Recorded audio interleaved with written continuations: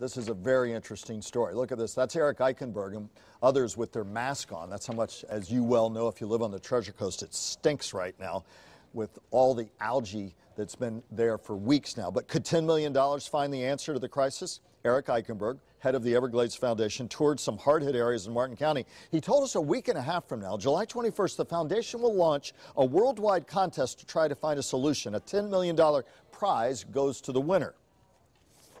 And we're calling on all scientists, engineers, and innovators to come up with technology, breakthrough technology, to remove phosphorus from fresh water. And if it can be done at a cost-effective way, both here in Florida and in Canada, $10 million is going to be awarded to the winner. And phosphorus, nitrogen, nutrients are part and parcel of the algae explosion we've seen in the water. So at least long term, that prize, if it comes up with answers, could be one more thing down the road, not now, but down the road, that could help.